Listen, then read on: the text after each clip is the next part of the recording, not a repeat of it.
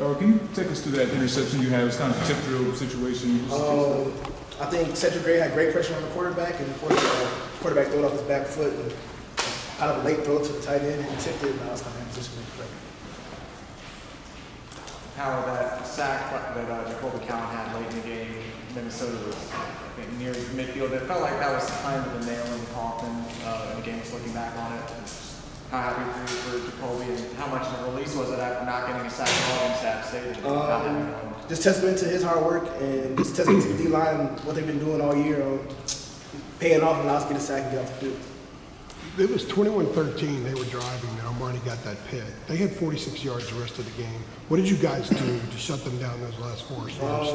We just kept communicating. We just told them, like, they can't score anything on us if we continue to communicate and continue to be the defense that we say we are. So we all just came together and said they're not getting no more. I know they're a team that relies a lot on running, but the quarterback for them today, I think it was only like 38% completion rate for him. I mean, you guys had him where it wasn't very successful. What do you think y'all were able to do to just sort of neutralize them like through the passing game? We're going to just create a lot of pressure up front and just handle our assignments on the back end, front and back end work together. So I thought we did a great job today.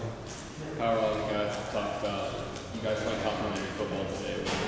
You guys shutting down Minnesota there later, the offense putting together that long drive toward the end. I guess, is this maybe the first time you've seen it this year where you guys have kind of really put those two things together? And how important is that for you guys moving forward?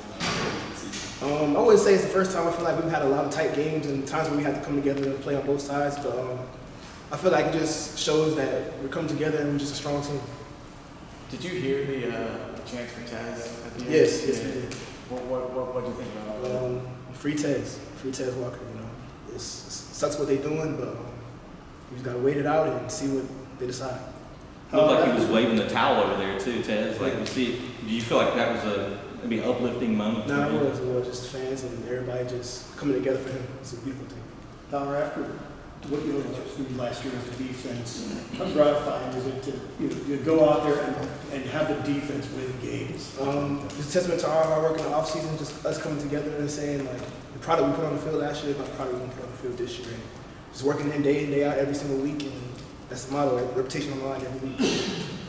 Mike was in here a few minutes ago talking about how this is a player-led team. He said he could leave certain huddles and someone like Cedric Gray will take it over, someone like Corey Gaynor will take it over. From your perspective, how important is that, having players that, are kind of the on-field coaches, so to speak?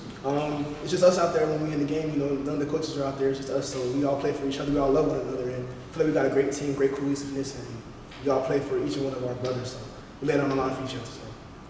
How did the defense's mentality adjust from last week to this week? We just said that we ain't gonna allow what happened last week to beat us this week. We're gonna go in the film room, fix it up, and get ready for the next week. Put it behind us and play Minnesota, beat Minnesota. Did you feel like something like this was coming from Nate?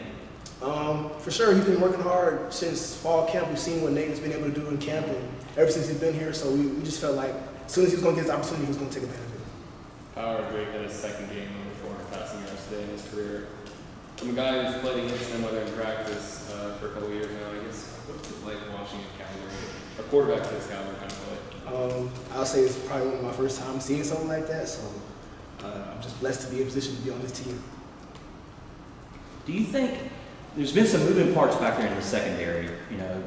Trying different guys to star and Taylor at corner, and Armani was in there today. Do you think Armani is the answer at corner? Because Marcus obviously is sort of locked into that other corner spot. Do you think Armani is the guy there? I feel like we can roll any of our guys out there, and we all going to trust whoever's going to be out there to get a stop and deflect the pass or get an interception. Every single one of our guys, I feel like we can roll out there and get the job done.